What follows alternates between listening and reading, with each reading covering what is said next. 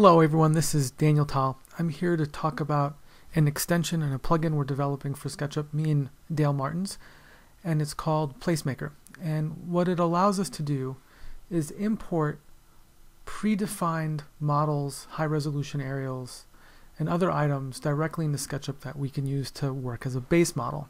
And we're getting all the information from OpenStreetMaps, and we're doing some modifications along the way. So I'll start off with this example, and I've already imported in all these different aspects, so I'm going to go through the scenes and layers, and it didn't take long. It took me no longer than 15 minutes, really 10-15 minutes to import everything in. First, this is the location tool in PlaceMaker, and it brought in the typical aerial that you get in SketchUp, and you can see it's a low resolution aerial. Well, we want to replace it with a high resolution aerial, and from that we use the imagery button here. And I've already brought it in, so I'm going to click on that.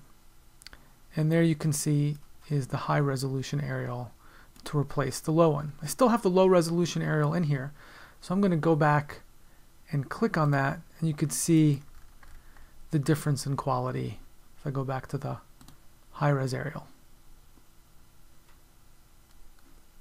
I want to quickly show you the different data sets you can bring in and what they look like in SketchUp. So under PlaceMaker, I can click on roads and it'll bring in my road network.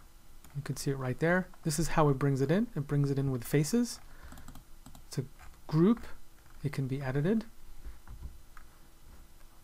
It also can bring in paths or walks. So there's paths for you.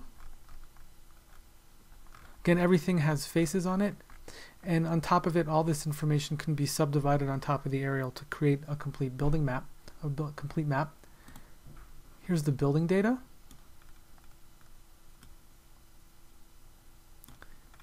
And also, when available, water and vegetation. What does this look like as a complete object? Here you go. Here's your model.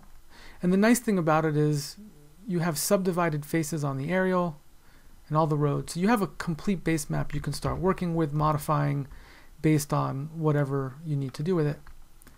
And that's PlaceMaker.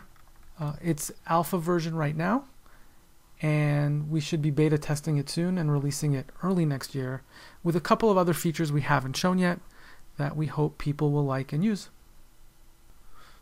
I'll end this demo by just showing some of the cities and locations we've imported into SketchUp using this. And this again was all done real time in SketchUp. It didn't take very long. I didn't model any of this, and we're bringing in all that information from different cities: Tokyo, Berlin, Moscow, New Orleans, Prague. And just to show you some examples here, here's Toronto.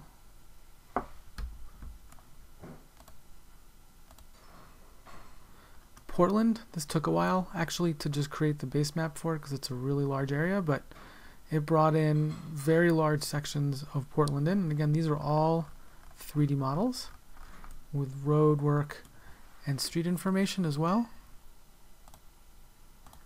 Hong Kong. This is an earlier version, earlier alpha, where we didn't have everything kind of worked out, but still we're testing the data sets it was bringing in. You can see all the 3D buildings. One of my favorites is Prague. Large areas. And last, Paris, downtown Paris itself.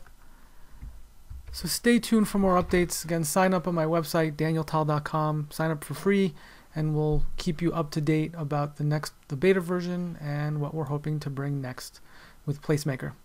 Thank you very much.